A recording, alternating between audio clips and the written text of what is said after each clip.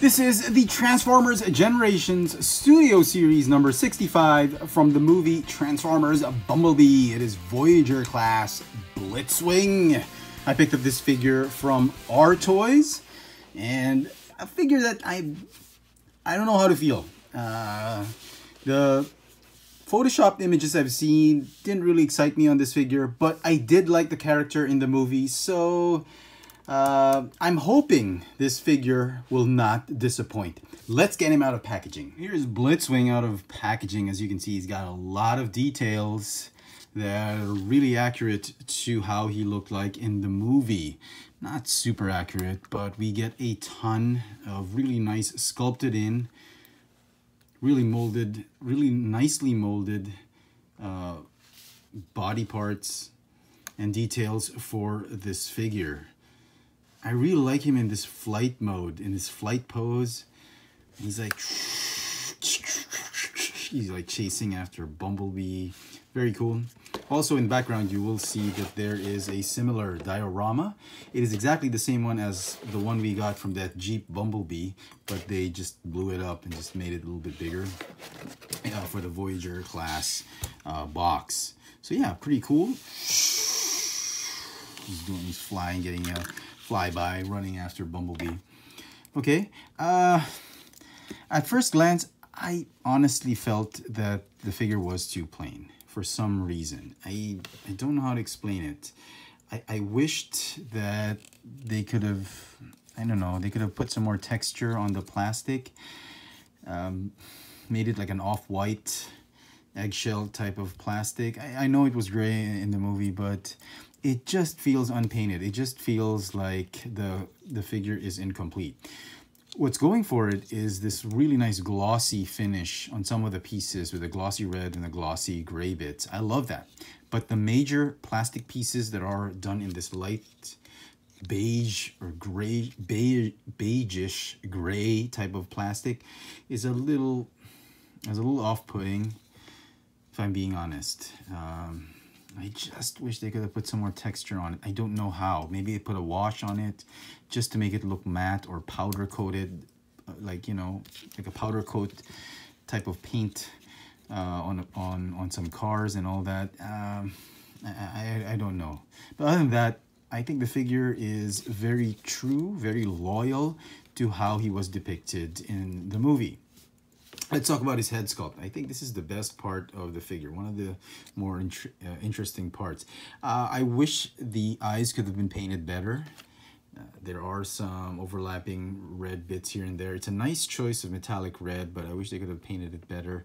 The silver looks great. That amber yellow, I think that's a clear plastic that they just painted with gunmetal gray, silver, and red. Not too bad. I actually like that. Turned out great overall. It's got this torso. Amazingly, there's very little gaps. He is spindly, because that's how he was in the movie, but I was expecting a lot of gaps. They really did a nice compression on the transformation with this figure into robot mode, so I like it. As far as accessories go, he has his blaster cannon, which you can mount here on either hand, I think. But don't push it on all the way because it is very tight, very difficult to remove. It's a nice looking cannon. Feels like when you mount it on his hand, this hand just transformed into his blaster. Very nice. He has this, well, his hand transforms into a blaster or a knife, and you can swap it out right here. You do a karate chop. Chop. I'm kidding. So very nice. It's molded, but no paint. I wish they could have done more with this one. Painted at least the fingers or something like that, but they didn't. Okay, this one's really nicely painted. Articulation for the figure. The wings can fold back and forward. Very nice. It's a nice way to pose the figure. The shoulders are supposed to be connected to the wings like that so that they stay in place. But every time you move the shoulders, because the shoulder joints are tight, there's swivel like this, go in and out, they just love to pop off, and that's one of the things that really is annoying about this figure. It's so difficult to pose him when you're moving the shoulder. You got to hold down that torso and then move move the shoulder bits up and down. Bicep swivel, double jointed elbows because of transformation, swivel wrist.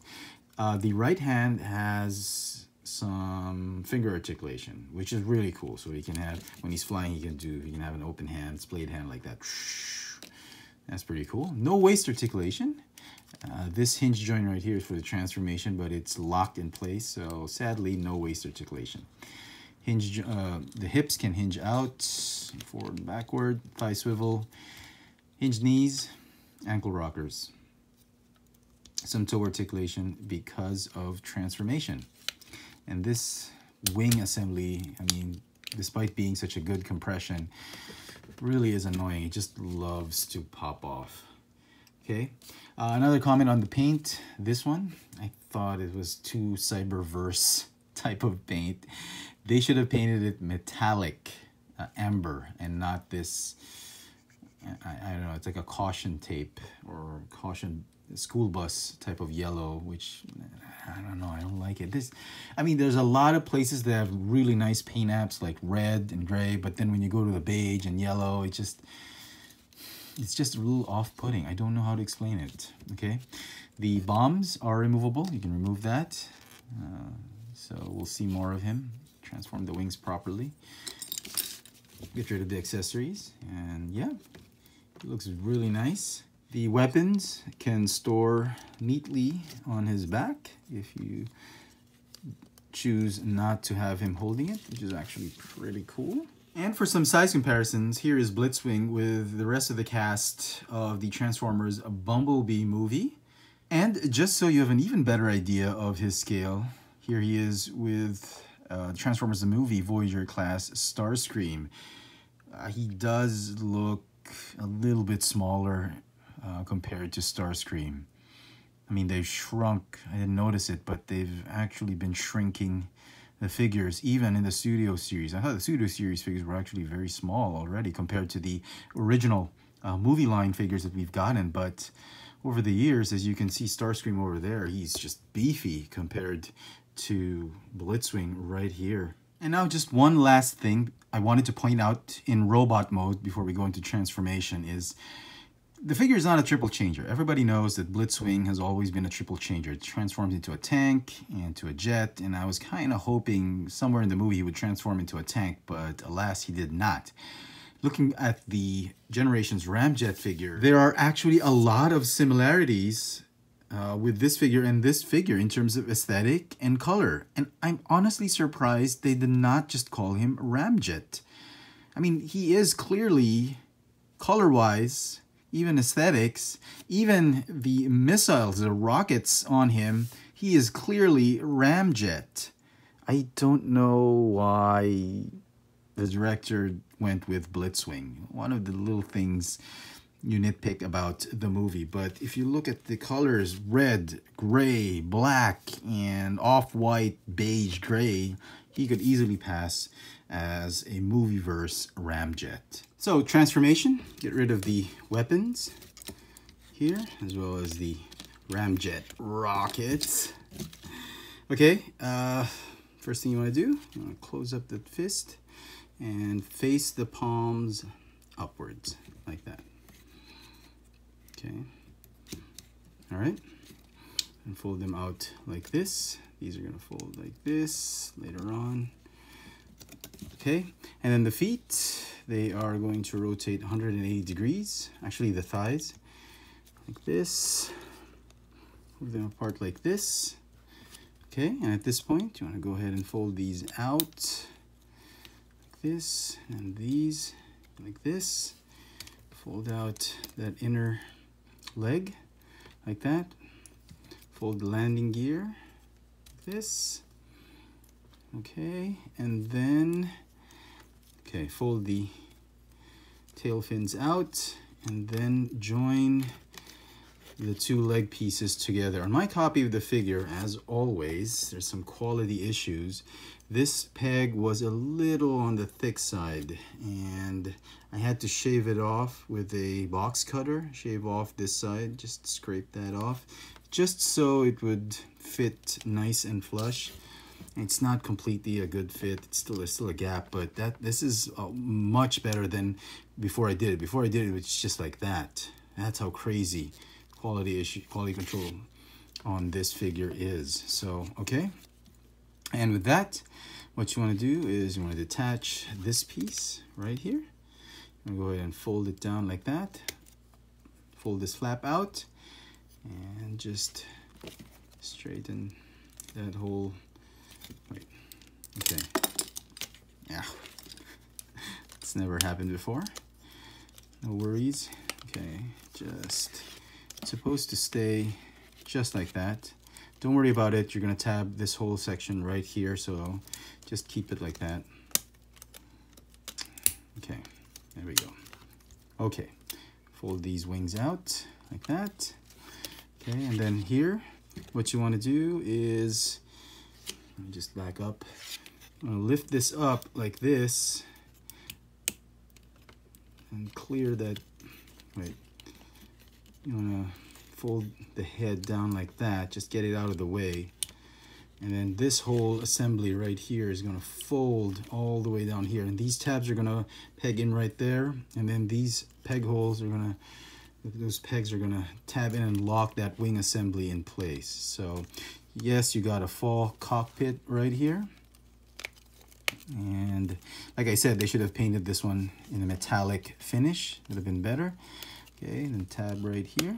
Okay, nice and tight. Okay, we'll do the nose cone last. This is probably, now we come to a point which is probably the most difficult transformation, and it's you fold the arms right here, and then these panels, these rectangular panels right here, they're gonna slot in here. I know it sounds difficult, and it actually is, but there's a trick to it. Okay, the best way I've seen, the best way I've tried at least to do it is, wait, let me just straighten it out so everything's flush. Okay, make sure it's parallel. The best way I know is you fold, okay, you fold the forearm up to his bicep like here, and then you sort of twist. Okay, sort of twist it like this, fold it like that, and then you press it on. Okay, because if you try and, okay, just press it. If you try and fold it all the way right here and just lining up these panels, it's going to be very difficult to do. Like the first time I did it, I was like, oh my God, how do you do this? It's just, okay, it just doesn't work, right? So the best way I know is you try and scoot it right here, fold up this shoulder hinge right here, and then once you've lined that up, you can fold it upwards like that. And that, for me, I think is the easiest way to do it. Okay, that's I've tried several times to do it. That for me is the best way to do it. Okay, all right. Just make sure this neck is folded in. Okay, like that. And then what you want to do is this nose cone right here. That hole right there is going to peg through this peg. Now, interesting to note, this peg also wasn't as smooth as I wanted to be. Quality issues, there was some scuffing right here. There was extra pieces of plastic right there. I had to scrape that off with a box cutter as well. And because I've done that, now you can easily plug that in. But before I could not plug it in. It was just too thick. It would not insert into the hole, but now it's fine. So just plug that in like that. And there you go. Now the instructions tell you to rotate the entire cockpit assembly anti-clockwise, counterclockwise. But it doesn't. It doesn't move counterclockwise. You have to rotate it clockwise. If you rotate, you want to bring it back, just keep rotating it in one direction. There is absolutely no way to rotate it back. So don't try and break the toy by rotating it like what the instructions tell you to do so. The best way to do it is clockwise, like that. And then like that, bring it back and transform him to jet mode that way. So very nice. Okay, so this is it. This is their jet mode. It looks like it's okay. It's not my favorite jet mode. It looked a lot better in the movie for some reason. I don't know why it's not giving me a really nice vibe in jet mode. You can attach the missiles right here. Right here. Okay. The fist, blade, gun, blaster, knife is going to stick right here. Either or is fine. And then the main gun, you just tab it onto that tab right there. Okay. And get the landing gear out. So, yeah. And for some size comparisons, here he is with Transformers the movie Voyager class Starscream. So yeah, it's a good size actually. Albeit this one just feels chunkier and bigger, but when they both go into alt mode, they're actually in scale, pretty much. In fact, this one is actually, it feels like it's in a much bigger scale, because you look at the cockpit, there's a much bigger person that can fit right in here than here. So, you know, are they in scale? Probably. And so some final thoughts on Studio Series Blitzwing. I wasn't completely blown away. I knew there was something wrong with the figure when I saw photoshopped images of it online. Going back to the paint apps and the color scheme, I honestly think they could have done better. I think they could have improved on the gray beige plastic.